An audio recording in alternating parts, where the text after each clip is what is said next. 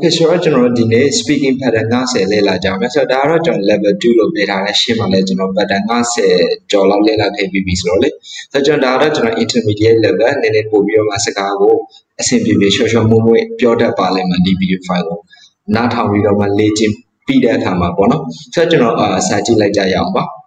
I don't know, but my own lela man who you should bonus a kanya da dinner. Look dinner and dinner so that I take a job to about Toma Bono. Upama Sajan GM resolution, you should go to bed. Kamya, Aya would dot dinner, go to bed or Aya would dot extra 8 days right away. So Kamya 8 dinner look your about. Such a should would go to candles or more above trips. Not I don't want to know my mean, buff by like buff zero bonus or bread if and debuff tu nama SES ပေါင်းလို့မရဘူး buff ကိုဆိုတော့ကျွန်တော်မြန်မာစာကြောင်းလည်းတစ်ခေါက်ကြည့်အောင်အပြင်မတော့ခင်မိအိမ်စာလုပ်တင်တယ်ပေါ့နော်ဆိုတော့ကျွန်တော်တို့မတော့ခင်မလုပ်ခင်ဆိုလို့ရှိရင်ကျွန်တော် before ကိုသုံးတယ်လေဆိုတော့ကျွန်တော်ဒီလိုလေးရေးပါမယ် you should do your homework before going outside so before going outside အပြင်မတော့ခင် you should do your homework ခင်ဗျာရဲ့အိမ်စာကိုလုပ်တင်တယ်ဆိုတဲ့အဓိပ္ပာယ်မျိုးပါSo now the young GM solution, you are supposed to love buff on a kamya, the cuckoo logo mule, kamya da would look in a kamya low yamas or a tape of your yabare. So over my GM solution, you are supposed to keep that secret on us at the keep secrets or general the show us a guy would take the entire on a show at Habera will keep that secret look, alright? So you are supposed to keep that secret solution. The show which I will come out take the time and look on your leader, come out take the entire and take the thing about it so I take paper. So John Yamalo the Hotia, min dore a car, so a car jangle, min dore a car now go at the paper of your leader. So the Google looked at Casara, have your calculation or conjunction WHE and want go down yare, one go down by the time go down the yare. So two of your solution, general, put your lane so that you are supposed to let me know when you leave. Let me know so now the paper at the paper of your want you leave. Can you tell what I so when you leave, can you tell what I let me know, you know, you are supposed to let me know. Can you know what pay tiba so that they pay one? So $12 in Jago Pioke was for them. Now the young GM solution, use simple adjective. Sims are the Bonyare or they pay yare. So can you name a gobble yare? Can you say $20 Bonyare? Bonyare so a town of Yoraka Tomame? Do not much adjective like my Upama Bioma solution, use sim board. Can you pin a bomber? So the boga adjective, so edness on it. So adjective like EDIND adjective, so I let a she bar as a video final. Look, we ship your baby. So a dimano ato and Levamala, Lude bar not that she not don't lose it, ED adjective go, don't let Canada check of Yabo the one. So use sim board. Can you pin a bomb? So now, okay, Pong Yaris, right? So, not Kumia Masala how Jiao means Satebo say a tata nemo yare. What is it? The Kuku Salo will say a tata nemo West. You know, my Josh and Kamatongo Yaware, Obama. You seem eager to begin, but also eager to write on say a tata eager so you seem eager to begin. Kenya the cuckoo to begin Saturday motor eager say a tata nera bogwano so that they pay our okay now the John Tati also the hard you should not take it. Do the bono, Dabe the Hajano, Sicapio Hamapo Bidoma, American expression the Hogan and Amatom Yara. Sicapio Bogauna bono, so you would better. Bono, so you now would go down like contract love later, you'd better. Can I look tennis right? They be bad number of one like Bidoma don't bomb it. Upama solution, you better exercise. Can you let you look in it? You should exercise. Can you let you look in it? They better. So, me go page out dinner, general Joshi as solution, general dinner solution in my baby. You better. Can you dinner? So, page out or invite your donors or send an energy. You better invite your brothers. Can you a go? Can you page out dinner so that they pay our okay, you better not. Are you into blood now ဘောနော်ဆိုတော့မေခွန်းဆိုတော့နောက်မှာ question မှာလည်းထည့်ပြီးသုံးမယ်ခင်ဗျားတခုခုကိုစိတ်ဝင်စားသလားဆိုတဲ့ပုံစံမျိုးနဲ့ပြောတဲ့အခါမှာသုံးပါတယ်ဆိုပုံမှန်ဆိုလို့ရှိရင်ကျွန်တော်စာရေးလို့ရှိရင် interested နဲ့သုံးတယ်နော်ဒါပေမဲ့ကျွန်တော် interested ဆိုတာတအားရှည်တယ်ဒီလိုမျိုးပဲလွယ်လွယ်ကူကူ are you into ဆိုပြီးတော့မှမေးလို့ရပါတယ်ဥပမာတစ်ကြောင်းကြည့်ရမယ်ဆိုလို့ရှိရင် are you into soccer ဆိုခင်ဗျား soccer ဘောလုံးအားကစားကိုခင်ဗျာ into စိတ်ဝင်စားသလားပေါ့နော်ဆိုတော့မြန်မာလိုနောက်တစ်ကြောင်းကြည့်အောင်ခင်ဗျာခီးသွားရတာကိုစိတ်ဝင်စားသလားဆိုတော့ခီးသွားတာကိုကျွန်တော် traveling လို့ပြောတယ်နော်ဆိုတော့ခင်ဗျာစိတ်ဝင်စားသလားဆိုတော့ are you into traveling ခင်ဗျာခီးသွားရတာကိုစိတ်ဝင်စားသလားဆိုတော့ဒီနေရာမှာ I into ကကျွန်တော် preposition ဖြစ်တယ်ဆိုတော့ကျွန်တော် preposition တွေရဲ့နောက်မှာအမြဲတမ်း now pronoun verb ing လိုက်လို့ရတယ်နော်ဆိုတော့ဒီမှာ traveling okay ဆိုတော့စိတ်ဝင်စားသလားပေါ့နော်ခီးတော့ရတော့နောက်တစ်ကြောင်းနေနဲ့ကြည့်မယ်ဆိုရင်ခင်ဗျားတခုခုလုပ်ဖို့ကြိုးစားနေသလားကိုတခုခုလုပ်ဖို့လူတယောက်ကိုဘာလုပ်ဖို့ကြိုးစားနေတယ်လဲလို့မေးရှင်နေဆိုလို့ရှိရင် trying to ပေါ့နော်ဆိုတော့ are you trying to ခင်ဗျားလုပ်ဖို့ကြိုးစားနေသလား are you trying to နော်လုပ်ဖို့ကြိုးစားနေသလားဆိုပြီးတော့မှမေးလို့ရပါတယ်ဆိုတော့ဥပမာတစ်ခုကြည့်ရမယ်ဆိုလို့ရှိရင် Are you trying to ခင်ဗျားလုပ်ဖို့ကြိုးစားနေသလား ignore me ငါ့ကိုလစ်လျူရှုထားဖို့နော်ဆိုတော့ငါ့ကိုလစ်လျူရှုထားဖို့ကြိုးစားနေတာလားဆိုပြီးတော့မေးရှင်တဲ့အခါမှာဒီလိုမေးလို့ရပါတယ် Are you trying to ignore me နော်ဆိုတော့မြန်မာလိုတစ်ကြောင်းကြည့်အောင်ခင်ဗျားဘာမှမဖြစ်သလိုဟန်ဆောင်နေဖို့ကြိုးစားနေတာလားဆိုတော့ကြိုးစားနေတာလားဆိုကျွန်တော်သိပြီ Are you trying to ဆိုတော့ကြိုးစားတာအဲ့တော့ကျွန်တော်ဟန်ဆောင်တာကိုတော့ကျွန်တော်တို့ pretend လို့ပြောတယ်နော် pretend ဆိုတော့ sentence နဲ့ကြည့်အောင်ပါ Are you trying to pretend ဘာလို့ဆိုခင်ဗျာဟန်ဆောင်ဖို့ကြိုးစားနေသလား like it never happened အားတလုံးကြံခဲ့တယ် never နော်ဆိုအားတလုံးကြံခဲ့တယ် like it never happened အဲ့ဒါကတခါမှမဖြစ်ခဲ့သလိုမျိုးပဲခင်ဗျာဟန်ဆောင်ဖို့ကြိုးစားနေတာလားဆိုတဲ့အဓိပ္ပာယ်ရပါတယ်okay နောက်တစ်ကြောင်းကြည့်ရအောင်ပါ7ဆိုကျွန်တော်တို့တစုံတစ်ခုကိုကျွန်တော်တို့ရိုးသေးလေးလေးစားစားနဲ့ကျွန်တော်တို့ရင်ကြိတ်ကြိတ်နဲ့ပေါ့နော်ကျွန်တော်တခုခုကိုလုတ်ခိုင်းရှင်တဲ့ခါမျိုးမှာ please ဆိုပြီးတော့နောက်မှာ verb ထည့်ပြီးပြောလို့ရပါတယ်ကျေးဇူးပြုပြီးဒါလုတ်ပေးပါဆိုတဲ့အဓိပ္ပာယ်မျိုးရပါတယ်ဆိုတော့ကျွန်တော်တို့ဥပမာစာကြောင်းကြည့်ရမယ်ဆိုလို့ရှိရင် please pass me the saw so the bottom of the saw နော်ဒါမှမဟုတ် bottom နဲ့ပါကျွန်တော်မထည့်တော့ please pass me the saw ဆိုစာကျွန်တော်ကိုပေးပါဆိုတော့ဒီညမှာ pass ကကျွန်တော်တို့လမ်းပေးပါလို့အဓိပ္ပာယ်ရတယ်နော်ဆိုပေးဒီလို့အဓိပ္ပာယ်ရတယ်ဒီညမှာဆို please pass me the saw ဆိုစာကျွန်တော်ကိုပေးပါကျေးဇူးပြုပေးပါဆိုတဲ့အဓိပ္ပာယ်ရပါတယ်မြန်မာစာကြောင်းနောက်တစ်ခုကြည့်အောင်ညနေစာမစားခင်လက်တွေကိုဆေးပါနော်ဆိုတော့ညနေစာမစားခင်လက်တွေကိုဆဲတာတော့ကျွန်တော်ဒီက watch right ဆိုတော့ကျွန်တော် sentence လုပ်ကြည့်အောင် please watch your hands ခင်ဗျားရဲ့လက်တွေကိုဆဲပါ hands လက်နှစ်ဖက်နော်ဆိုတော့ one hand two hands okay so please watch your hands ဆိုတော့မလုပ်ခင်ဆိုတော့ before dinner ဆိုတော့ညနေစာမစားခင် before eating dinner လို့ပြောလဲရတယ် before dinner ညနေစာမတိုင်ခင်ညနေစာမစားခင်အဓိပ္ပာယ်တူတူပဲနော်ဆိုတော့ before dinner ညနေစာမစားခင်ညနေစာမတိုင်ခင် watch your hand please watch your hands before dinner ညနေစာမစားခင်ခင်ဗျားရဲ့လက်တွေကိုကျေးဇူးပြုပြီးတော့မှဆေးပါဆိုတဲ့အဓိပ္ပာယ်ပါ okay နောက်တစ်ခုဆက်ကြည့်အောင်ပါဆိုတော့နောက်တစ်ခုကတော့ကျွန်တော်မလုံးနဲ့မပြောနဲ့ဆိုပြီးတော့မှပြောရှင်အခါမှာတုံးနဲ့မတပါနဲ့ဆိုတဲ့အဓိပ္ပာယ်မျိုးပါဆိုတော့ don't play buff ပေါ့နော်ဆိုတော့မလုံးနဲ့မတော်နဲ့မစားနဲ့ပြောရှင်အခါမှာတုံးပါမယ် don't try and fool me ဆိုတော့ try ဆိုတော့ကြိုးစားတာ fool ဆိုတာတစုံတယောက်ကိုအယူလောက်တာနော်အယူလောက်တာကိုကျွန်တော် fool လို့ပြောရဲဆိုတော့ fool me ဆိုတော့ငါအယူမလုံးနဲ့ပေါ့နော် don't try မကြိုးစားနဲ့and fool me ငါ့ကိုကြိုးစားပြီးတော့အယူမလုံးနဲ့ဆိုလိုတာတော့ကျွန်တော်ငါ့ကိုအယူလုံးဖို့မကြိုးစားပါနဲ့လို့ပြောတဲ့အဓိပ္ပာယ်ပါ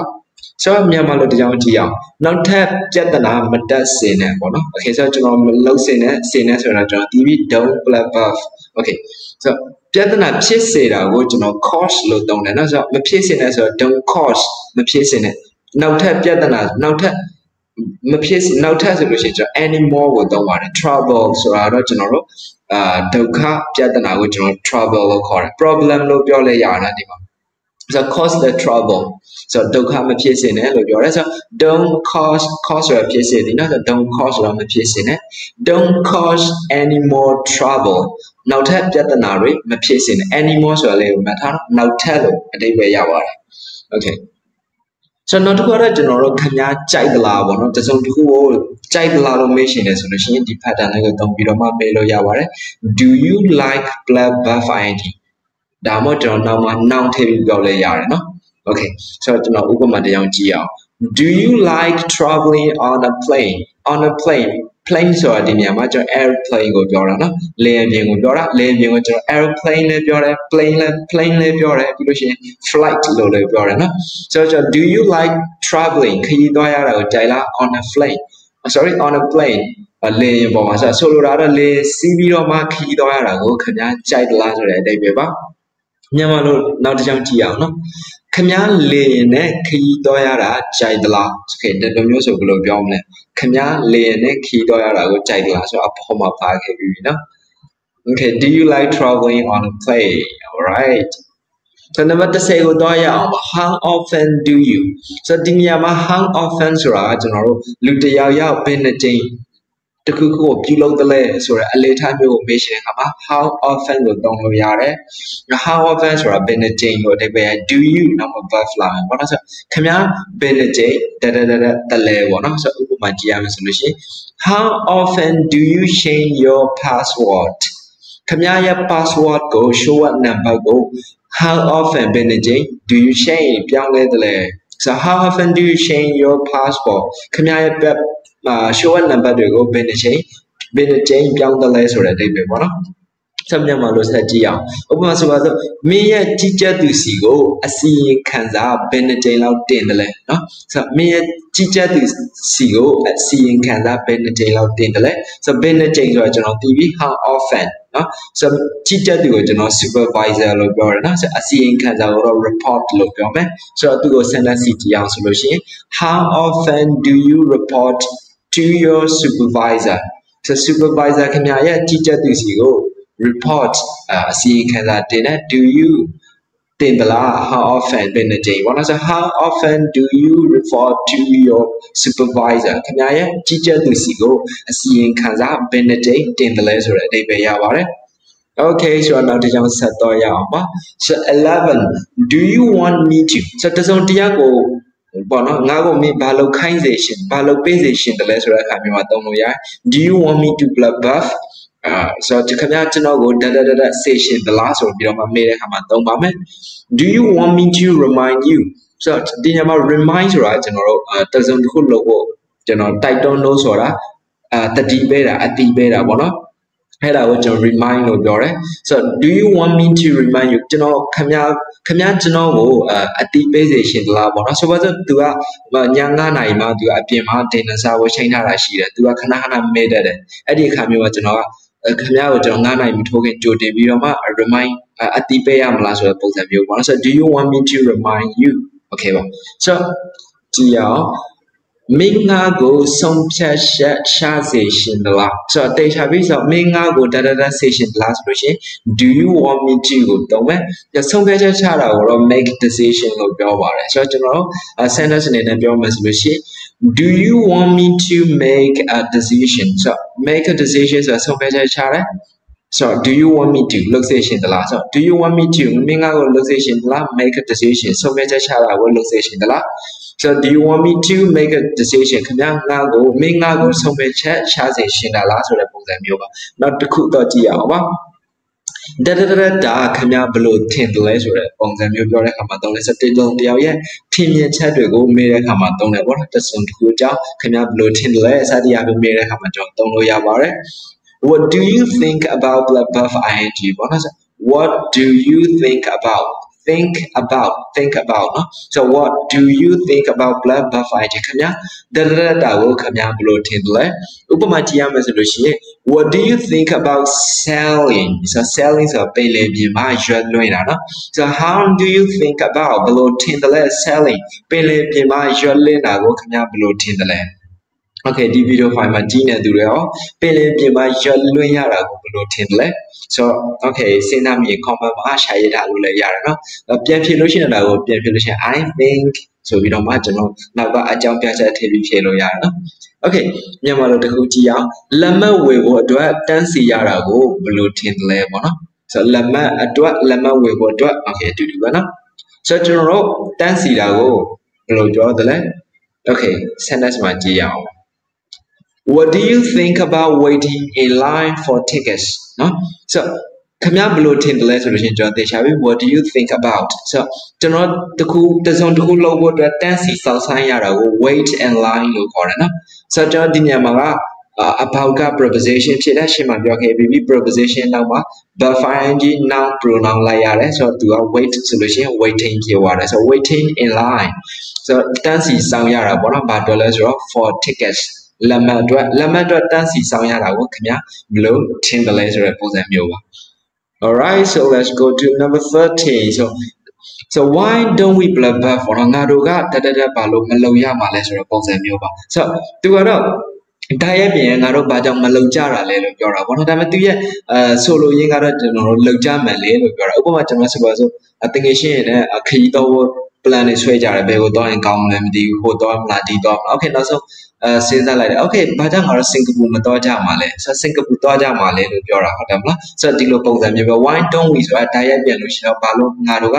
တက်မလုံရမှာလဲဒါပေမဲ့သူရဲ့ဆိုလိုရင်းအဓိပ္ပာယ်ကတော့ငါတို့ဒါကိုလုံကြရအောင်လို့ပြောတဲ့အခါမျိုးမှာကျွန်တော်သုံးပါတယ်သူမေခွန်းပုံစံလေးတော့ဖြစ်တယ်ပေါ့နော်ဒါပေမဲ့ဆိုလိုရင်းကတော့အဲ့လိုပါဆိုတော့ဥပမာကြည့်အောင် why don't we play a game or chess so game or chess ဆိုတာကကျွန်တော်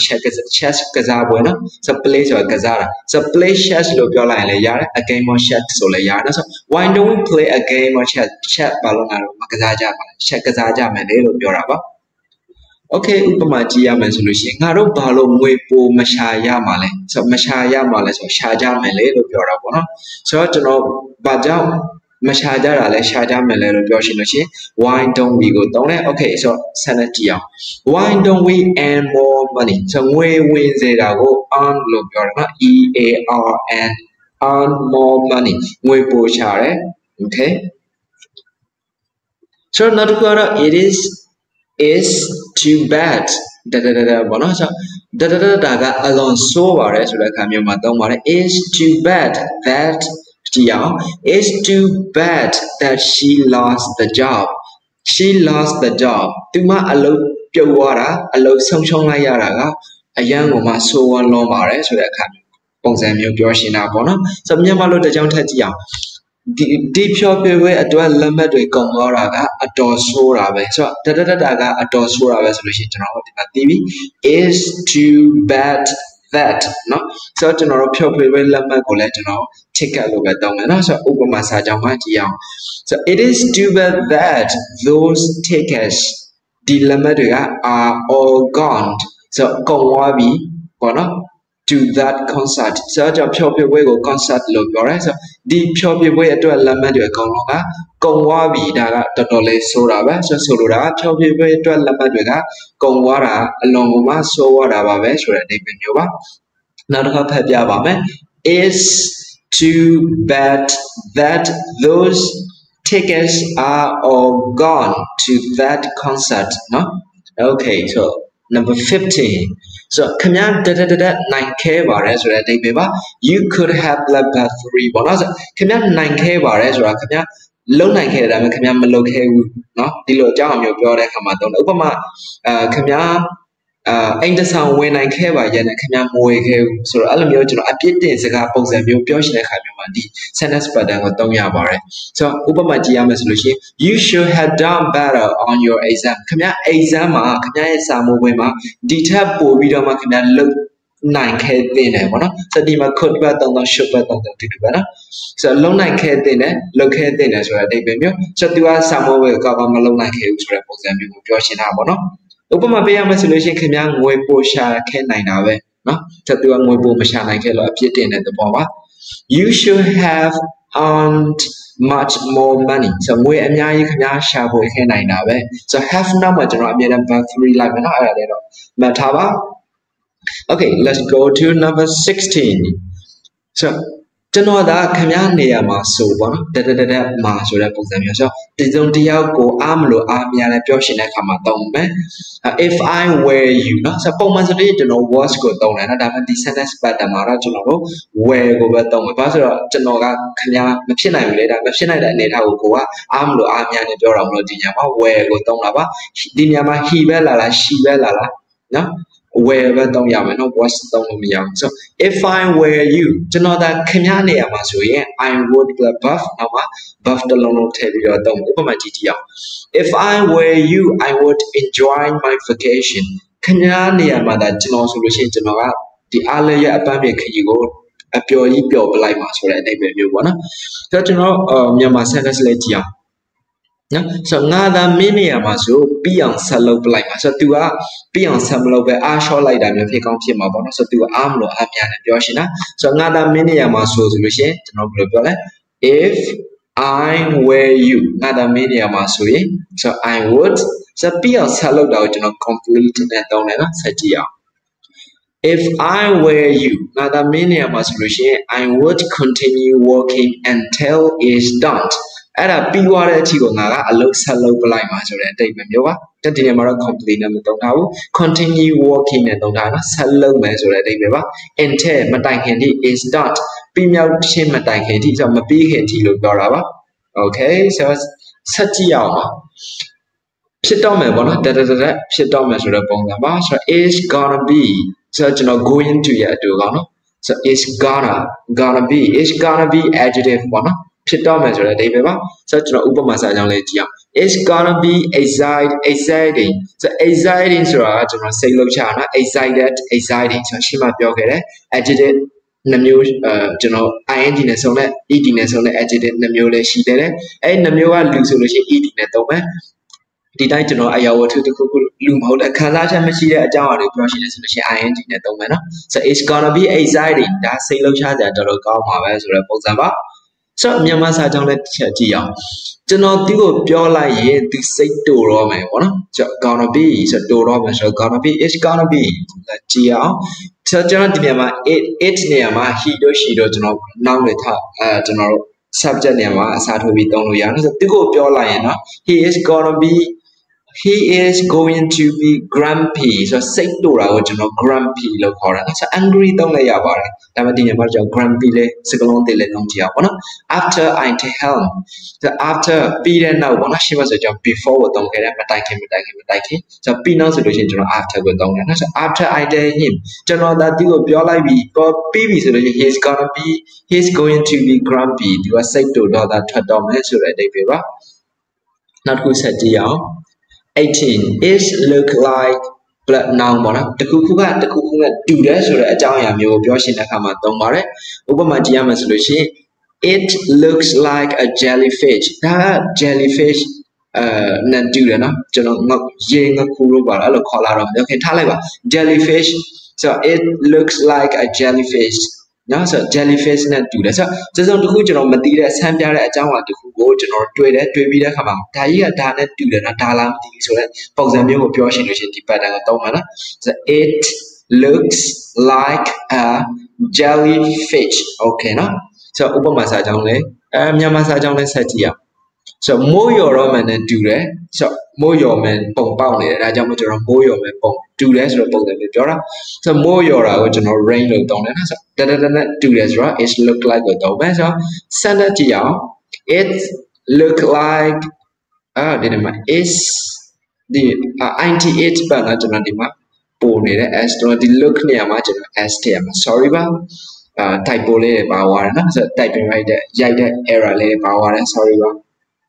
so the time it looks like it's going to rain so more your roman do that so it looks like it's going to rain all right so number 90 so ကျွန်တော်တို့တစုံတစ်ခုဒါကဒါကြောင့်ပါဆိုပြီးတော့မပြောရှင်တယ်ဆိုလို့ရှိရင်ကျွန်တော်တို့ that's why ကိုသုံးလို့ရပါတယ် that is why နောက်မှ subject verb လာမယ်ပေါ့နော်ဥပမာလေးကြည့်အောင်That's why people admire you ဒါကြောင့်လူတွေကခင်ဗျားကိုလေးစားနေတာဆိုတဲ့ပုံစံပေါ့နော် So daja so that they maybe that's why. Upamasa don't let me masa don't let you. Daja mean to a dollar ngati bar. So what's like at the shin counting and do that. That's why you go. Okay, so Gia, no? Daja mean to a dollar ngati bar. Upamasa don't let you. That's why you go away. Go away so talk over. That's a talk over. Go away. I know. That's why you go away. I know. Daja mean to a dollar is right. Ngati bar. So that they maybe. Okay, so let's go to number 20. So it's time to. So the zone who low a change jala solution. It's time to. The one I'm a buff table. So yeah, it's time to ask for a raise. No, raise is right. Laza to me for a raise. Ask for a raise. Ask for a raise. Right. Laza to down our job. It's time a change jala. It's time to ask for a raise. Okay. ဥပမာစာကြောင့်လည်းကြည့်အောင်မင်းဘာလုပ်အောင်လဲဆိုတာဆုံးဖြတ်ရမယ်အချိန်ရောက်လာပြီအချိန်ကြာပြီပေါ့နော်ဆိုအချိန်ကြာပြီဆို is time to ကိုသုံးမယ်ဆိုတော့ဆုံးဖြတ်ရမယ်ဆိုလို့ရှိရင်ကျွန်တော်ဗာလဲရှင်းမပြောခဲ့တယ် make decision ဆိုတော့ okay let's ဆက်ကြည့်အောင်ဒီမှာတော့ကျွန်တော် make decision ဆိုတာဆုံးဖြတ်ချက်ချသည် decide ဆုံးဖြတ်သည်အတူတူပါနော်ဆိုတော့ so it's time to decide what to do it's time အချိန်ကြာပြီ to decide ဆုံးဖြတ်ဖို့ what to do ဘာလုပ်ရမလဲဆိုတာကိုဆုံးဖြတ်ဖို့အချိန်ကြာပါပြီဆိုတဲ့အဓိပ္ပာယ်ပါ alright okay ဆက်ကြည့်အောင်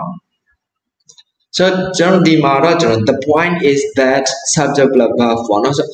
ကျွန်တော်ပြောရှင်တာကဒါပါဒီလိုပြောရှင်တာပါဆိုတဲ့ပုံစံမျိုးပြောတဲ့အခါမှာသုံးတယ်နော် okay ဥပမာကြည့်အောင် the point is that we need this done today the point is that ကျွန်တော်ပြောရှင်တာကနော် we need this done ဒါကိုပြအောင်လုပ်ဖို့လိုတယ် today ဒီနေ့ကျွန်တော်ဒါကိုပြအောင်လုပ်ဖို့လိုတယ်လို့ပြောရှင်တာနော် okay ကျွန်တော်ဆိုလိုတာကဒါကိုပြအောင်လုပ်ရမယ်လို့ပြောတာဆိုတဲ့ပုံစံမျိုးဆိုဥပမာစာကြောင်းနဲ့ကြည့်အောင်မင်းစာလုံးရင်ကျောင်းမှာစာလုံးနိုင်မယ်လို့ငါပြောရှင်တာပါကွာဆိုတဲ့ပုံစံမျိုးနော် okay so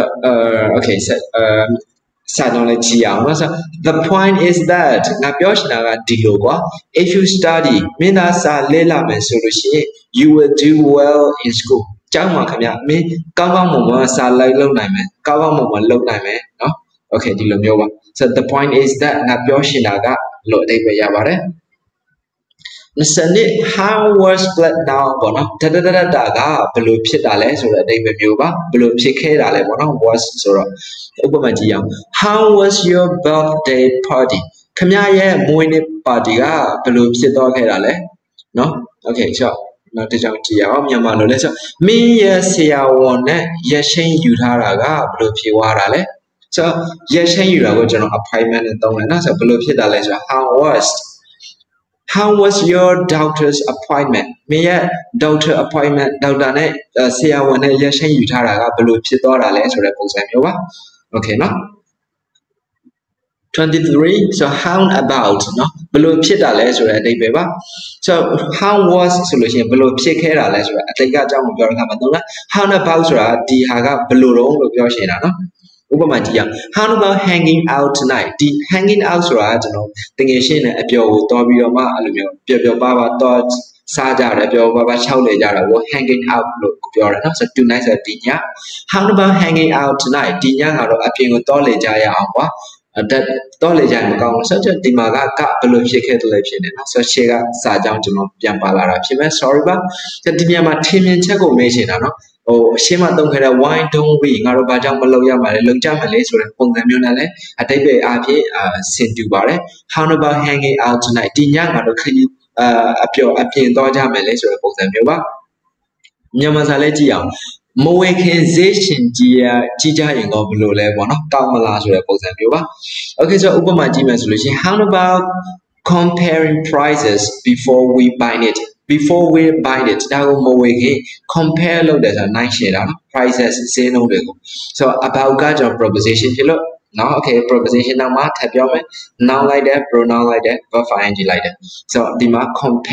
comparing နော် so how about comparing prices before we buy it ဒါကိုမဝေခင်ကတော့ဈေးနှုန်းတွေကိုရှင်းကြည့်ကြရင်ကောင်းမလားရှင်းကြည့်ကြမလဲဆိုတဲ့ပုံစံမျိုးနော်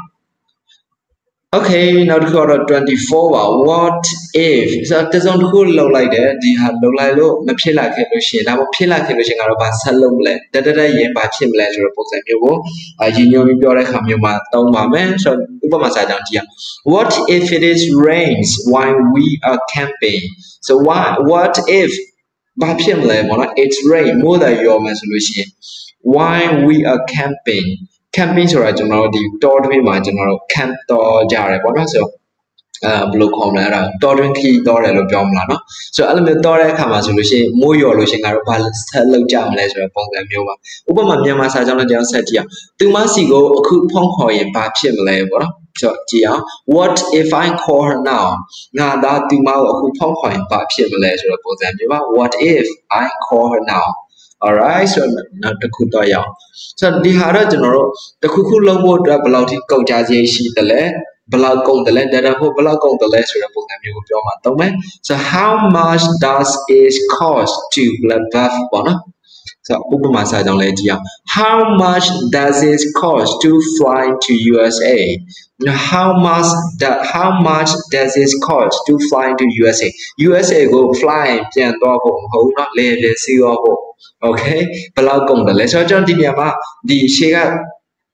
ဒီ phrase တစ်ခုလုံးကိုကျွန်တော်တို့ပါဇက်ထဲမှာကျွန်တော်ဆွဲနေဖို့လိုတယ်နောက်ဆို pattern လဲလာရဆိုတာအဲ့ဒါနဲ့ကျွန်တော်ဒီသူရဲ့ pattern ကိုကျွန်တော်တို့ပါဇက်ထဲမှာဆွဲနေဖို့လိုတယ် how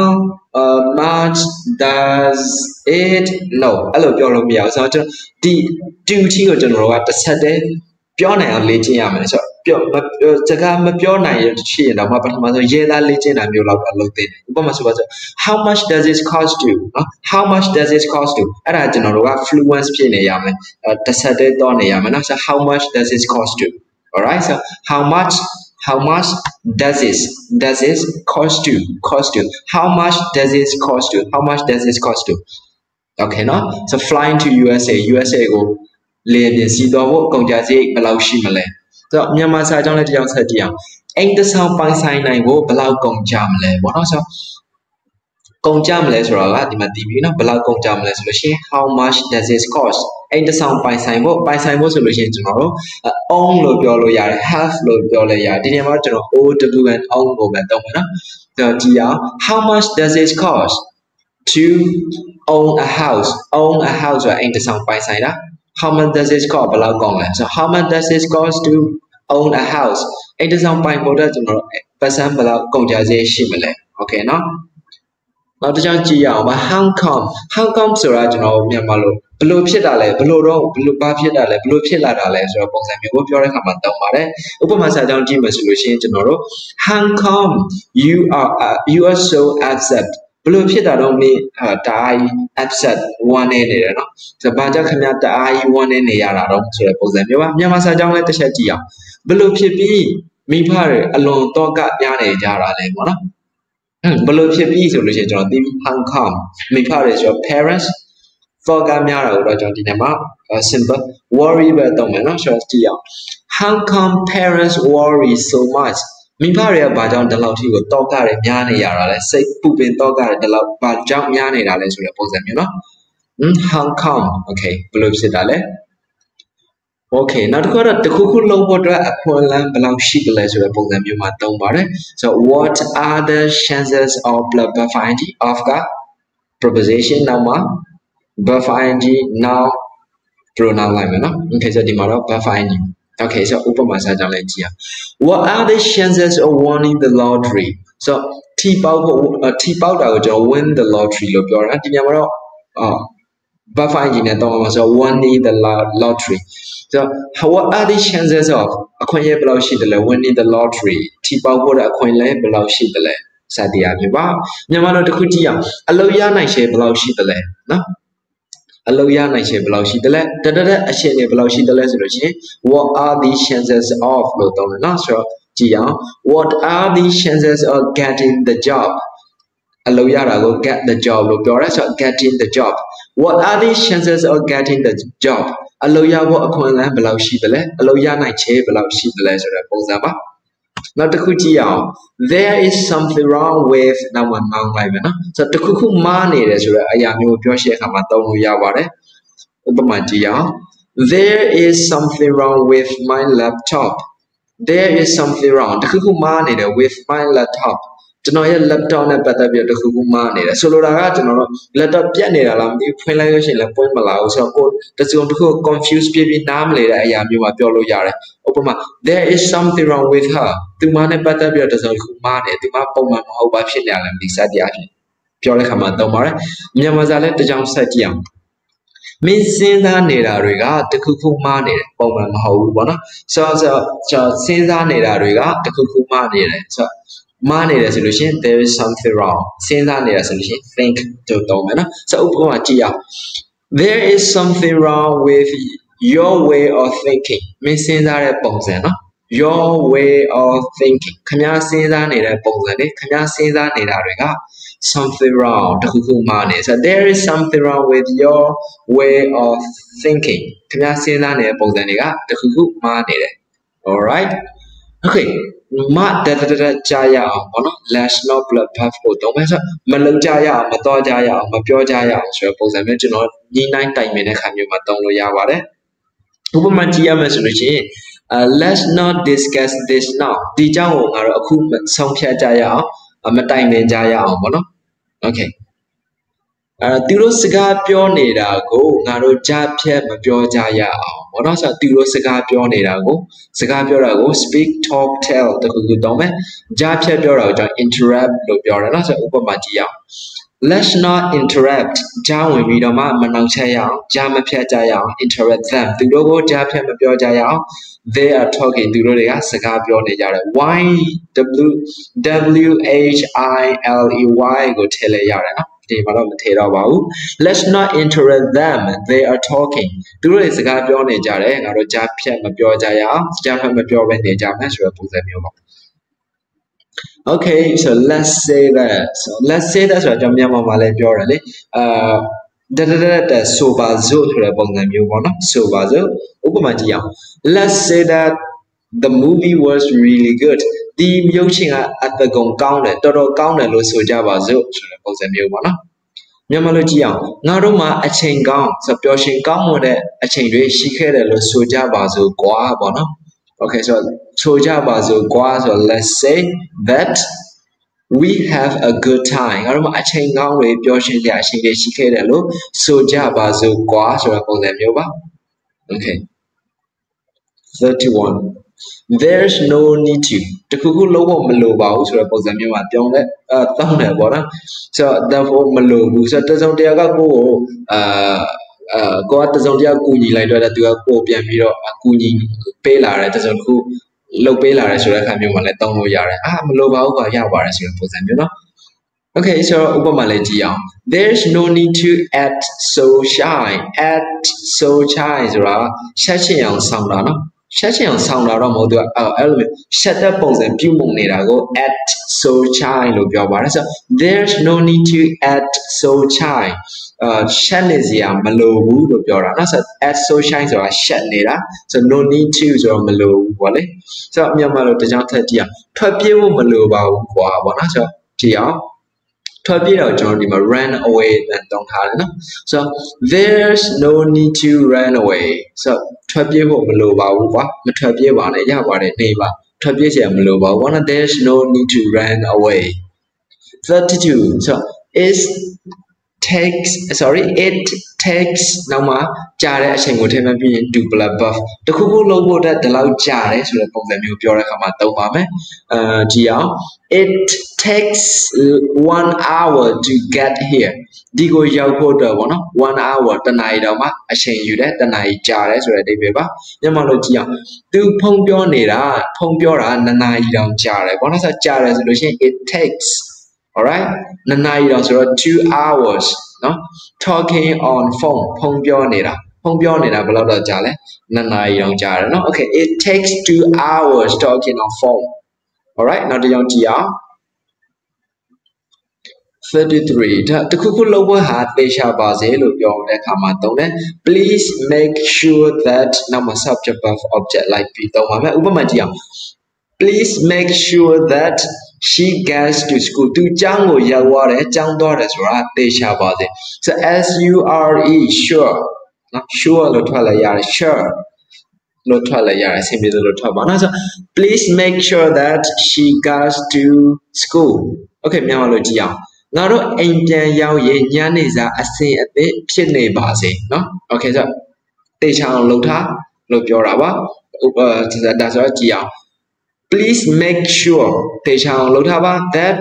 the dinner is ready ညနေစာအစင်သစ်ဖြစ်အောင်အသေးချာလုပ်ထားပါ when we get home ငါတို့အိမ်ရောက်တဲ့အခါမှာညနေစာအစင်သစ်ဖြစ်အောင်လုပ်ထားတာသေချာပါစေအစင်သစ်လုပ်ထားပါလို့ပြောတာနော် okay so please make sure that အဲ့ဒါကိုမှတ်ထားနော် okay ဆက်ကြည့်အောင် so here's to ဆိုတော့တခုခုကိုကျွန်တော်တို့ပေးလိုက်တဲ့အခါမျိုးမှာလည်းသုံးလို့ရနော် here's to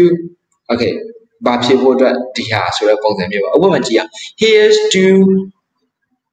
great friends စဒီဟာလေကျွန်တော်တို့ကတစုံတစ်ယောက်ကို compliment လုပ်တာနော်ဒီမြောက်ပင်းတာ congratulate လုပ်တဲ့ပုံစံမျိုးနဲ့သုံးတယ်ဥပမာကိုဒီမှာစာကြောင်းကိုကြည့်မယ်ဆိုလို့ရှိရင် here's to great friends ငါရဲ့တငယ်ချင်းကောင်းတွေစီကိုဆိုတဲ့ပုံစံမျိုးဥပမာကျွန်တော်တို့ဆိုပါစို့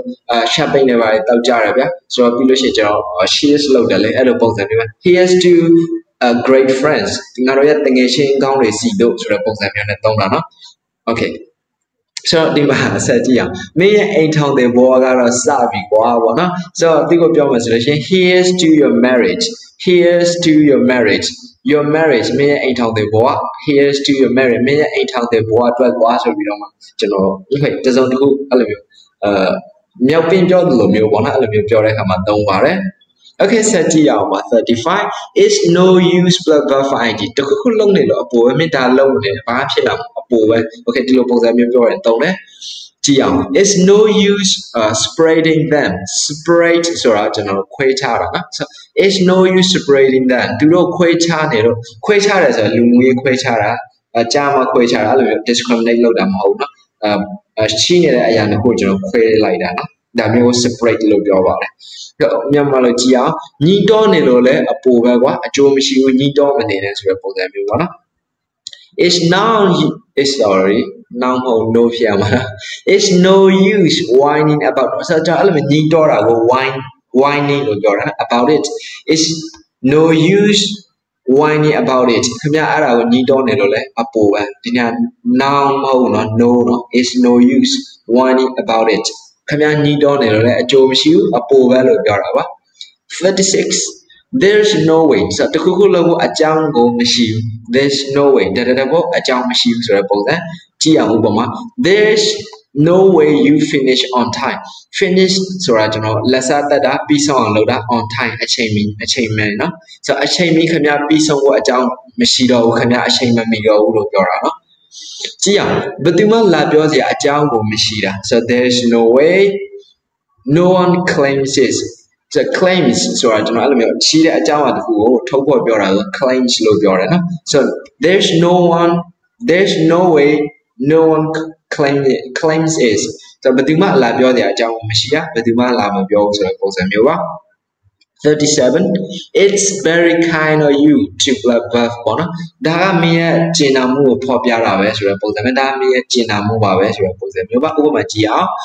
it's very kind of you to offer me the job အလုပ်ပေးတာအလုပ်ခန့်တာကို offer နဲ့သုံးမယ်နော် offer me ငါ့ကိုပေးတဲ့ the job အလုပ်ပေးတာငါ့အလုပ်ခန့်တာကခင်ဗျားရဲ့ကျင်နာမှုပဲခင်ဗျားရဲ့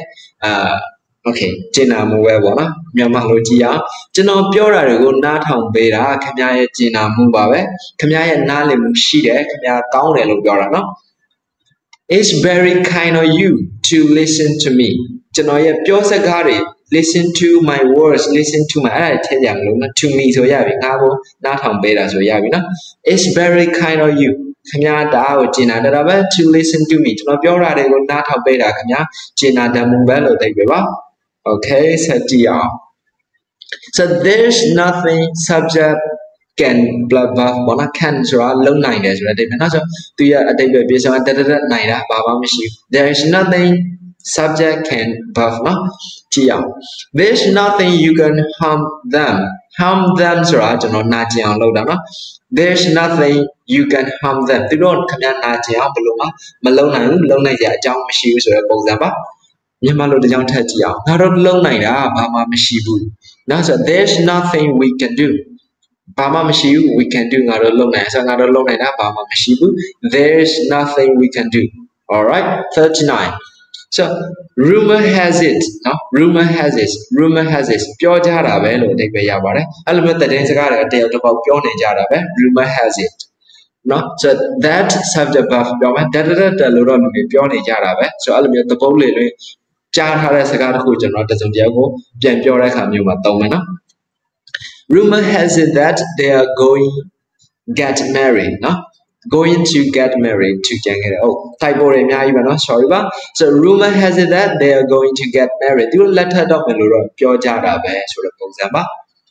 Okay မြန်မာလိုကြည့်အောင်သူအားကစားရုံနေတိုင်းတော့တယ်လို့ပြောတာပါပဲပြောကြတာပဲ so rumor has it that he goes to gym every day နေတိုင်းသူ gym ရုံကိုတော့တယ်လို့တော့ပြောကြတာပဲ all right okay 40 I can't wait to ဆိုတော့တစုံတစ်ခုလုံးဖို့တော့ကျွန်တော်မစောင့်နိုင်တော့ဘူးဆိုလို့ရှိရင်ဒီ pattern ကိုတောင်းပါမယ်ကိုမစောင့်နိုင်တော့ဘူးပေါ့နော်ဆိုတော့ကြည့်အောင် I can't wait to take my driving license so driving license ကားမောင်း license sorry driving exam ဆိုကားမောင်းသင်တန်းစာမိုးပဲဖြည့်ဖို့အတွက်ငါမစောင့်နိုင်တော့ဘူးစာမိုးပဲကိုအခုပဲဖြည့်ပလိုက်ရှိပြီဆိုတဲ့ပုံစံမျိုးပါမြန်မာလိုတစ်ကြောင်းထပ်ကြည့်အောင် iPhone အသစ်ပိုင်ဆိုင်တဲ့ကိုအတွက်မစောင့်နိုင်တော့ဘူးเนาะဆိုတော့ကျွန်တော်တို့မစောင့်နိုင်တော့ဘူးဆိုလို့ရှိရင် I can wait to alright ကြည့်အောင် I can wait to own new iPhone အသစ်ပိုင်ဆိုင်တဲ့ကိုအတွက် I can wait to မစောင့်နိုင်တော့ဘူး alright okay ဆိုတော့ဘာတွေမစောင့်နိုင်တော့တဲ့အကြောင်းအရာတွေရှိလဲ okay ဒီ pattern တောင်းလို့ရတယ်เนาะ I can wait to listen to I must say that ဆိုတာပြောမှရမယ်ဆိုတဲ့အဓိပ္ပာယ်ပါဆိုတော့ဘယ်လိုလဲကြည့်အောင် I must say that you can go anywhere you can go anywhere မင်းဘယ်ကိုမှသွားလို့မရဘူးဆိုတာကိုငါပြောမှပဲဖြစ်မယ်ငါမပြောဘဲနေလို့မရဘူးမင်းဘယ်ကိုမှမသွားရဘူးเนาะ I must say that you can go anywhere မင်းဘယ်ကိုမှသွားလို့မရဘူးဆိုတာကိုငါပြောမှရမယ်เนาะငါပြောမှပဲမင်းဘယ်မှမသွားရဘူးဆိုတဲ့ပုံစံပါမြန်မာလိုကြည့်အောင်မင်းကူညီလိုနေတာကိုငါကပြောပြရမှာပဲ alright so သူကနည်းနည်းဘယ်လိုခေါ်လဲသူကကူညီလိုနေတာမဲ့သူများစီမှာကူညီမတောင်းရှင်ဆိုကိုကအကြားနေပြီးတော့မကြည့်ရနိုင်တော့ okay I must say that okay နော် so I must say that you need further assistance ခင်ဗျားအကူအညီလိုနေတယ်ဆိုတာကိုကျွန်တော်ပြောမှပဲဖြစ်တော့မယ် okay နော်ဆိုပါစို့ company မှာအလူကအလုပ်လာလုပ်တယ်ဆိုပါစို့ဆိုတော့သူက company လူသေးဆိုတော့ okay သူများနဲ့လည်းမပြောရဘူးအလုပ်ကလည်းဘယ်လိုလုပ်ရမလဲသူကမကျွမ်းကျင်တဲ့ခါကျတော့ဘာလုပ်လို့ဘာကိုင်ရမှမသိတိုင်ပတ်နေတော့ဗောနော်ဆိုတော့အဲ့လိုခါမျိုးမှာတော့ပြီးတော့မှသူကိုကူညီရှင်တယ်ဒါပေမဲ့သူကလည်းသူများနဲ့မပြောပါနဲ့ပါညာ okay နော်အဲ့လိုမျိုးမှာတောင်းလို့ရတယ် I must say that you need further assistance ခင်ဗျာအကူအညီလိုနေတာပဲကျွန်တော်ဒါကိုပြောမှရမယ်ဆိုတဲ့ပုံစံပါ 42 I'm afraid that ဖြစ်နေလို့အားနာပါတယ်ဆိုတဲ့အဓိပ္ပာယ်ပါ okay ဆိုတော့အားနာတယ် online မှာနော်အတကုံရှာနေကြတယ် afraid that ကိုပဲတော့ afraid that တောင်းလို့ရတယ်ဆိုတော့ဖြစ်လို့အားနာပါမယ်ဆိုတဲ့ပုံစံပါဥပမာကြည့်အောင် I'm afraid that we have to refuse ဆိုတာညှင်းပယ်တာနော် refuse ညှင်းပယ်ဒီ we have to refuse ကျွန်တော်ညှင်းပယ်ရလိမ့်မယ် I'm afraid that ပဲအားနာပါတယ်ဗျာဆိုလိုတာကျွန်တော်တို့ညှင်းပယ်ရတာကိုတော့အားနာပါတယ်ဗျာဆိုတဲ့ပုံစံပါမြန်မာလိုကြည့်အောင်မြန်လုပ်ပေးဖို့တွန်းဆုံနေရတာအားတော့နာပါရဲ့ခင်ဗျာဆိုတဲ့ပုံစံတော့နော် so I am afraid we hesitate to do this in a jiffy so hesitate ဆိုတာတွန်းဆုံဖြစ်နေတာရှင်းမတွန်းနောက်မဆုတ်အဲ့လိုမျိုးကျွန်တော် shuffle ကားနေတာပေါ့နော် so hesitate အဲ့လိုမျိုးကျွန်တော်တွန်းဆုံနေတာကို hesitate လို့သုံးပါတယ်ဆိုအမြန်ကိုကျွန်တော်တို့အဲ့လိုမျိုး in a jiffy လို့ပြောလို့ရတယ်နော် wait for the moment ခဏစောင့်ပါဒါမှမဟုတ် wait in a jiffy wait for a moment ခဏစောင့်ပါ he will come in a jiffy သူခဏနဲ့လာလိမ့်မယ်စသည်အပြင် in a jiffy ဆိုတာမြန်ဆက်ခဏလေးလို့ပြောတဲ့အဓိပ္ပာယ်ပါ so hesitate to do this in a jiffy ခဏတည်းမှာပဲကျွန်တော်ဒါကိုလုပ်ပေးဖို့တွန်းဆုံနေရတာကိုကျွန်တော်တို့ဘက်ကအားနာပါတယ်ဗျာဆိုတဲ့ပုံစံပါ I'm afraid that we hesitate to do this in a jiffy all right let's go 43 I'm not gonna be able to blah blah မဖြစ်နိုင်တော့ဘူးလို့ပြောတယ်ပေါ့နော်။ဒါကိုတော့ကျွန်တော်လုပ်ပေးဖို့မဖြစ်နိုင်တော့ဘူးဗျာဆိုတော့ပြောရှင်တဲ့အခါမှာသုံးပါမယ်။ကြည့်အောင် I'm not gonna be able to lay you off this time နော်။ Okay ဆိုတော့မြန်မာလိုတရားဆက်ကြည့်အောင် ဒါကိုကျွန်တော်မမေ့နိုင်တော့ပါဘူးခင်ဗျာဆိုတော့ I'm not gonna be able to forget it နော်မေ့တာကိုကျွန်တော်တို့မေ့ပလိုက်တာဥနောက်ထပ်မေ့ပလိုက်တာကို forget လို့သုံးပါတယ် so forget I'm not gonna be able to forget it I'm not gonna be able to forget you ခင်ဗျားကိုကျွန်တော်မမေ့နိုင်တော့ဘူး forget it အဲ့ဒါကိုကျွန်တော်မမေ့နိုင်တော့ဘူးနော် so I'm not gonna be able to 44 is it just me or something ပေါ့နော်ကျွန်တော်လားတခြားတစ်ယောက်လားဆိုတဲ့အဓိပ္ပာယ်တစ်ခုကိုရွေးခိုင်းတဲ့အခါမျိုးမှာသုံးတယ်ဆိုတော့ဒီနေရာမှာမီမထည့်လဲတခြားထည့်လဲရအောင်နော်ဥပမာစာကြောင်းလေးကြည့် is it just me or you ဒါခမည်းလောက်တာလားကျွန်တော်လားဆိုတော့တစုံတစ်ခုကျွန်တော်တို့မမမီတော့ဘူးဗျာကိစ္စတစ်ခုဖြစ်လာတယ်ဆိုတော့ဒါခမည်းလောက်လိုက်တာလားကျွန်တော်လောက်လိုက်တာလားစသည်အဖြစ်ပြောရှင်တဲ့အခါမှာသုံးမယ် is it just me or you ခမည်းလားဒါကျွန်တော်လားပေါ့နော်မြန်မာလိုကြည့်အောင်ဒီကားကိုပိုင်တာကျွန်တော်ပဲလားခမည်းလားဆိုတော့ဥပမာကိုတငယ်ရှင်တယောက်ကဆိုပါစို့ကိုကောက်ခဏနေတိုင်းနီးပါးကိုလာပြီးတော့ယူမောင်းတယ်ဆိုတော့ကိုကောက်ကိုတောရှယ်အချိန်မှာမတော်ရဘူးအိမ်မှာကားမရှိဘူးပေါ့နော်လာယူရတဲ့အတွက်ဆိုတော့အဲ့လိုမျိုးခါမျိုးမှာဆိုသုံးလို့ရတယ်ဒီကားကခမရကားလားကျွန်တော်ကားလားဗျာဆိုတဲ့ပုံစံမျိုးနော်ဆိုတော့ okay နောက်တော့လည်းပြောရလဲဖြစ်တယ်ပေါ့နော်ဆိုတော့ is it just me or you who own the car နော်ဆိုတော့ဒီကားကိုပိုင်တာခမရလားကျွန်တော်လားပေါ့နော်Alright is it just me or you who own the car ဒီကားကိုပိုင်တာကခင်ဗျားပဲလားကျွန်တော်ပဲလားခင်ဗျာဆိုတော့ပုံစံမျိုးပါ Alright 45 so ဒါကစိတ်ဝင်ကစားစရာဖြစ်တယ်စိတ်ဝင်စားစရာနော်ဆိုစိတ်ဝင်စားစရာပဲလို့ပြောရှင်တာပါစိတ်ဝင်စကားကိုပြလိုက်စိတ်ရပါစိတ်ဝင်စားစရာပဲလို့ပြောတယ် is a wonder that subject verb ဥပမာကြည့်အောင် it's a wonder that there's a cave ဆိုတာကျွန်တော်တို့line ခေါင်းကူကို cave လို့ပြောတယ်နော် cave man ဆိုလို့ရှိရင်ဒီလူမှုရေးမသိတဲ့လူပေါ့နော်အဲ့လိုပုံစံမျိုးသုံးပါတယ်ဆိုတော့ there's a cave ဆိုတော့အမှဂုတကူရှိတယ် it's a wonder that there's a cave then အဲ့ဒီနေရာမှာဂုတကူရှိနေတာကစိတ်ဝင်စားစရာပဲဆိုတဲ့ပုံစံပါမြန်မာလိုစာကြောင်းကြည့်အောင်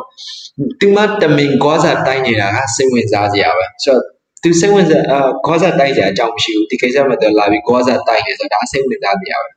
Okay နော်မြန်မာလိုကြည့်အောင်sorry အင်္ဂလိပ်လိုကြည့်အောင်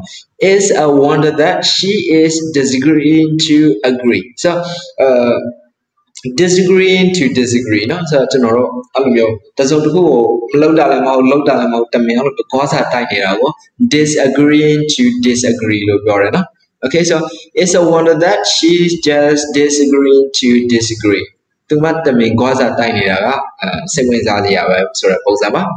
ဆက်ကြည့်အောင်46 is about time that ပေါ့နော်ဒါပေါ့အချိန်ရောက်ပြီအချိန်ကြာပြီဆိုတော့ is time to နဲ့အတိတ်ပဲတော့တိတ်မကောပါဘူးလောက်ရမယ့်အချိန်ပဲလို့ပြောတာပေါ့နော် is about time alright seeအောင် it's about time that you should buy a car ခင်ဗျားကားဝယ်ရမယ့်အချိန်ကြာပြီနော် okay ခင်ဗျားကားဝယ်ရမယ့်အချိန်ရောက်လာပြီမြန်မာလိုကြည့်အောင်မင်းကအခုကမင်းအစွန်းအစအကုန်ပြရမယ့်အချိန်ကိုရောက်ပြီဆိုတော့ is about timeအချိန်ရောက်ပြီအချိန်ကြာပြီ it's about time that you have to reach your potential ခင်ဗျားရဲ့ဖြစ်နိုင်စွမ်းအစွမ်းကုန်ကိုရောက်ရှိရမယ့်အနေအထားကိုရောက်နေပြီဆိုတဲ့အဓိပ္ပာယ်ပါဒီနေ့မှာ reach at show ဆိုလို့ရှိရင်ပိုအဆင်ပြေတယ်နော် reach ဆိုလို့ရှိရင်ကိုယ့်ရဲ့စွမ်းရင်ရှိသလောက်ကိုရောက်ရှိသွားတာဆိုတော့ကိုကဒီနေ့မှာတထဲဖြစ်နေပြီဆိုလို့ရှိရင်တထဲဖြစ်ရမှာဆိုတဲ့ပုံစံမျိုးဆိုတော့ဒီမှာအစွမ်းကုန်ထုတ်ပြအကုန်ပြမှာဆိုတော့ဒီမှာ show နဲ့သုံးတာပို့ပြီးတော့မှကောင်းပါမယ် alright okay 47 is clear that တခုခုဖြစ်တယ်ဆိုတာရိုးရှင်းနေတာပဲနော်ကြည့်အောင် it's clear that she doesn't love you oh so sad it's clear that ရှင်းနေတာပဲ she doesn't love you ခင်ဗျားကိုမချစ်ဘူးဆိုတာရှင်းနေတာပဲဆိုတဲ့ပုံစံပါဆိုတော့သူအချုံပေးရှင်စိတ်မရှိဘူးဆိုတာရှင်းနေတာပဲ it's clear that he has no intention of giving up ဆိုတော့ကျွန်တော်အချုံပေးရှင်စိတ်မရှိတာကို no intention of giving up လို့ပြောမယ်နော် so it's clear that he has no intention of giving up နော်သူအရှုံးပေးရှင်လည်းမရှိဘူးဆိုတာကရှင်းနေတာပဲဆိုတဲ့ပုံစံပါ48 it's no wonder that ဆိုတာပြောနေကြရတော့မလိုတော့ဘူးလေဆိုတဲ့ပုံစံပေါ့နော် okay ကြည့်ရ it's no wonder that she is stingy ဆိုတာကျွန်တော်တို့ကက်စီနေတာနော်ကက်စီနေတာကိုလောက်ဟကြည့်ရအောင်ကျွန်တော် stingy လို့ပြောပါတယ်ဥပမာကြည့်အောင်သူကစော်ကြည့်တယ်ဆိုတာ okay ဘယ်ကရောက်လာ okay ဒီကစောကြည့်တဲ့ဆိုတာပြောနေစရာတော့မလိုတော့ဘူးကြည့်အောင်ပြောနေစရာတော့မလိုတော့ဘူးဆိုတော့ it's no wonder that နော် it's no wonder that he is a lady killer တလုံးကြံခဲ့ okay sorry ပါ typo တွေအများကြီးဖြစ်နေတယ် it's no wonder that he is a lady killer နော် K-I-L-L-E က lady killer သူကစောကြည့်ရဲဆိုတာပြောနေစရာကိုမရှိတော့ဘူး alright 49 so ကျွန်တော်ကအလုံးလောက်ရှိခဲ့ဖို့ပြီးပြီလေဆိုတဲ့အတိတ်ပဲမလိုအပ်တော့ဘူးကျွန်တော်တို့မှရှိခဲ့ပြီးပြီရပြီတလို့ဆိုတော့ပုံစံမျိုးမှာသုံးပါမယ် I have enough of တခုခုစိတ်ကုန်တခုခုခဏခံစားရလွန်အောင်ကြည့်လို့အဲ့ဒီခံစားချက်ကြီးကိုစိတ်ကုန်သွားတာမျိုးဆိုလို့ရှိရင်ပြောလို့ရမယ်နော် I have enough or senses to decide နော် design ဆုံးဖြတ်ချက်ချတာ senses ဆိုတာကျွန်တော်စိတ်အာရုံတွေเนาะဆိုတော့ဆုံးဖြတ်ချက်ချဖို့အတွက်ကျွန်တော်မှာအလုံလောက်တဲ့အတွေ့အကြုံတွေအာရုံတွေရှိနေပြီဆိုတဲ့အဓိပ္ပာယ်ပါမြန်မာလိုကြည့်ရအောင်ဆိုတော့ပတ်ဝန်းကျင်ကောင်းကိုတိဆောက်ဖို့လုံအလောင်လူအလုံလောက်ရှိခဲ့ပြီးပြီရှိပြီဆိုတဲ့အဓိပ္ပာယ်เนาะso မလိုအပ်တော့ဒီလောက်ဆိုရပြီဆိုတဲ့ပုံစံမျိုးပါ I have enough people to build a good society so ကောင်းမွန်တဲ့လူမှုဖွဲ့စည်းကိုဆိုလို့ရှိရင် a good society လို့ပြောတယ်နော် okay build ဆိုတိဆောက်တာပေါ့လေ so I have enough people to build a good society okay နောက်တစ်ခုတော့ရအောင် so ဒါမရှိဘူးဆိုတဲ့အဓိပ္ပာယ်ပါ so there's nothing as okay အဲ့လိုသုံးပါမယ်ဥပမာကြည့်အောင် there is nothing as elegant as she is သူမလိုမျိုးနန်းဆန်ပြီးလာပကြောရှင်းနေတာမရှိဘူးသူမလာပကြောရှင်းတဲ့သူမရှိဘူးเนาะ so elegant ဆိုတာကျွန်တော်လာပကြောရှင်းတာနန်းဆန်တယ်လို့ပြောလဲရတယ်เนาะ so သူတို့လောက်ယူတာမရှိဘူးဆိုလို့ရှိရင် there's there is nothing as insane as they are သူတို့လောက်ယူတော့တာယူနေတာမရှိဘူးเนาะ okay ပါ so တစုံတစ်ခုကကျွန်တော်အကောင်းဆုံးပဲဆိုတော့အခါပြောရှင်တဲ့အခါမျိုးမှာပြောလို့ရနော် there's nothing as adjective as subject verb okay 51 there's nothing I like better than I like than လို့ပြောလို့ရနော် so အခုနလိုမျိုးနဲ့နည်းနည်းတော့ဆင်တယ်ဒါမှဒီခါကျတော့ကျွန်တော်ကတစုံတစ်ခုဒီဟာလောက်ကြိုက်တဲ့ဟာဘာမှမရှိတော့ဘူးဆိုတဲ့ပုံစံမျိုးမှာသုံးမယ်လောက်ကြိုက်တာမရှိဘူးเนาะဥပမာကြည့်အောင် there's something I like better than coffee လောက်ကြိုက်တာကျွန်တော်မရှိတော့ coffee ကအကြိုက်ဆုံးပဲ alright ကြည့်အောင်နောက်ထပ် online မှာအလုပ်လုပ်ရတာလားကြိုက်တာမရှိဘူး so okay there's nothing I like better than working နော် oh sorry ဒီနေရာမှာလေကျွန်တော် video file နဲ့ video နဲ့နည်းနည်းကိုနေ there's nothing I like better than what I like more than နော် so ဒီနေရာမှာ better than လို့လည်းသုံးလို့ရတယ် more than လို့လည်းသုံးလို့ရတယ်နော် so မြန်မာကျွန်တော် okay more than နော် there's nothing I like more than working online ကလုပ်လို့ရတော့ကြိုက်တာမရှိဘူး alright နောက်တစ်ခုကြည့်အောင်ပါ what would you do if ပေါ့နော်တက်ဆိုလို့ရှိရင်မင်းဘာလုပ်မလဲဥပမာကြည့်အောင် what would you do if you have a house ခင်ဗျားမှာအိမ်တစ်လုံးသာရှိရဆိုခင်ဗျားဘာလုပ်မလဲနော်ဆိုမြန်မာလိုကြည့်အောင်ခင်ဗျားထီပေါက်ရင်ဘာလုပ်မလဲ what would you do if you win the lottery ခင်ဗျားသာထီပေါက်ပြီဆိုလို့ရှိရင်ခင်ဗျားဘာလုပ်မလဲပြီးတော့တခုခုဖြစ်ရင်ဘာလုပ်မလဲဆိုတဲ့ပုံစံမျိုးမှာသုံးမယ် alright နောက်တစ်ယောက်ကြည့်အောင် 54 you have the most နော်ခင်ဗျားမှာတအဆုံးရှိတာပဲဆိုတော့အကောင်းဆုံးအလားဆုံးအချောဆုံးရှိတာပဲဆိုတဲ့ဒီပဲပါ you have the most beautiful smile မင်းမှာအလားဆုံးအပြုံးရှိတာပဲပေါ့နော် okay ဥပမာမြန်မာစာကြောင်းလေးဆက်ကြည့်အောင်မင်းရဲ့မျက်လုံးတွေကဆွဲဆောင်မှုအရှိဆုံးပဲ okay you have the most attractive eyes မင်းကဆွဲဆောင်မှုရှိတဲ့မျက်လုံးတွေရှိတယ်မင်းမျက်လုံးတွေကဆွဲဆောင်မှုအရှိဆုံးပဲ okay 55 you are one of the မင်းကတက်လူတွေထဲကတယောက်ပဲဆိုတဲ့ပုံစံမျိုးမှာသုံးပါမယ်ဥပမာကြည့်အောင် you are one of the greatest people မင်းကအကောင်းဆုံးလူတွေထဲကတယောက်ပဲဆိုတဲ့ပုံစံပါမြန်မာစာကြောင်းကြည့်အောင်ခင်ဗျားကတာမန်လူတွေထဲကတယောက်ပဲ you are one of the ordinary people နော် you are just nothing you are one of the ordinary people ခင်ဗျားဘာမှမဟုတ်တာမန်လူတွေထဲကတယောက်ပါပဲဆိုတဲ့ပုံစံမျိုးကိုသုံးတယ်ဆက်ကြောင်း negative sense ဖက်ကိုတော်ပြီးပြောလဲရတဲ့ negative positive sense ဘက်ကိုတော်ပြီးပြောလဲရတယ်နော်ဆိုကို page နဲ့ bible ကိုဒီပြောလို့ရပါတယ် Okay เนาะဒါဆိုလို့ရှိရင်ကျွန်တော်တို့ဒီဟာတော့ကျွန်တော်တို့ level 2 speaking pattern တွေပဲဖြစ်ပါတယ်ဆိုတော့ကျွန်တော်နောက်ထပ် pattern တွေနောက်ထပ် pattern 100ကျော်လောက်ရှိတယ်ကျွန်တော်အပိုင်းပိုင်းခွဲပြီးတော့မှသင်ပေးပါမယ်ဆိုတော့စုစုပေါင်းကျွန်တော်ဒီ channel မှာsentence pattern အခု200လောက်တင်ပေးဖို့စဉ်းစားထားတယ်လူတွေတော့သိစိတ်ဝင်စားကြမလားဆိုတော့ကျွန်တော်တို့သိမတွေ့ဘူးပေါ့နော်ကျွန်တော်စိတ်ဝင်စားတဲ့လူလည်းရှိမယ်စိတ်ဝင်စားတဲ့လူလည်းရှိမယ်ဆိုတော့ pattern အခု200လုံးကိုအသေးချာလဲလာခဲ့ပြီးသွားပြီဆိုလို့ရှိရင်သေချာတယ်စကားပြောမှာဖြစ်ဖြစ်စာပြောမှာဖြစ်ဖြစ်ပို့ပြီးတော့မှသူများထက် effective ဖြစ်ဖြစ်ပြောနိုင်လိမ့်မယ် okay ဆိုတော့ကျွန်တော်နောက် video file တွေမှာတွေ့ပါမယ်အားလုံး see you ပါ